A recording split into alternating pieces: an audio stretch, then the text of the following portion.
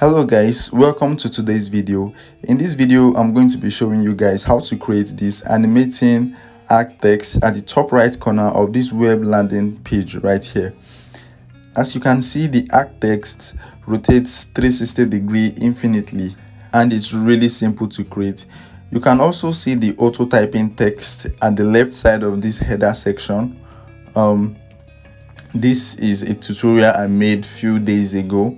If you're also interested, you can click on the link to watch the video for this auto typing text animation. So guys, please don't forget to like, share, subscribe, turn on the notification bell so that you get more videos like this. So let's get started. The first thing we are going to try to do is to try to create this arc text before animating it. So I'm going to just go ahead to type in my text, the text I'm going to be using, and I also want to install a plugin that we're going to use to make the arc text. So I'm going to go to plugins community and I'm going to search for arc, which is ARC. You're going to see a couple of arc text plugins, but I just want to use this first one up here and I'm going to go ahead to install it. Once I'm done installing this arc plugin, I'm going to go back to my designs and I just made some adjustments to the text. I changed the context and the style of the text that I created. So to make it an arc, you're going to select the text in which you want to make an arc. Then you're going to go to the arc plugin, go to plugins and arc. Here I'm just going to set the bench strength to 95%. You can adjust the percentage to suit the length of the text you're trying to make an arc, but for this 95% is perfect. So the next thing I'm going to do is to draw a frame around this arc text that I just generated with our plugin. I created a frame around it and I'm just going to position its content to the middle. I also want it to be outlined because the arc text also expanded our text, so I'm going to remove the fill and make it outline. I'm also going to create a duplicate and then I'm going to change the angle of this next duplicate to a minus 90-degree. So I'm going to change, please note that you're only changing the angle of the content, which is the group in the frame. So I'm going to duplicate again, and for this next one I'm going to use 180 degrees and I'm going to create another duplicate and I'm going to click on its content inside, and for this I'm going to be using 90 degrees. Then I'm going to create one more duplicate which I'm going to revert back to 0 degrees, which is going to have the same state as the initial frame that we have.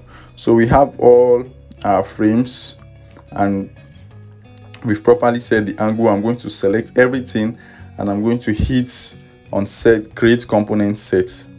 I'm also going to select all of them and remove the white fill from the frame. The next thing we're going to do is to start prototyping the interactions between this frame. I'm going to set the first interaction to the second variant. I'm going to set it to 1 millisecond. It's going to be an after delay of 1 millisecond, and I'm going to set a smart animate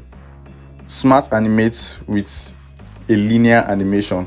I'm going to repeat the same thing for the second animation. After delay 1 millisecond, smart animate linear, and it's going to be 500 milliseconds.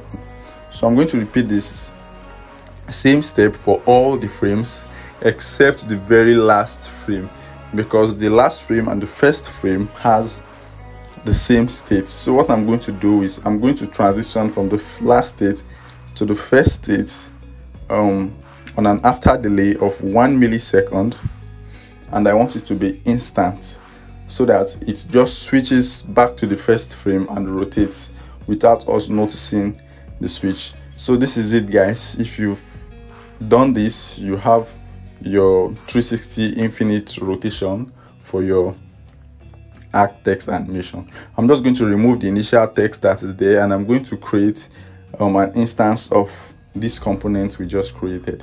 So let's quickly test it out to see if it gives us the exact animation we want.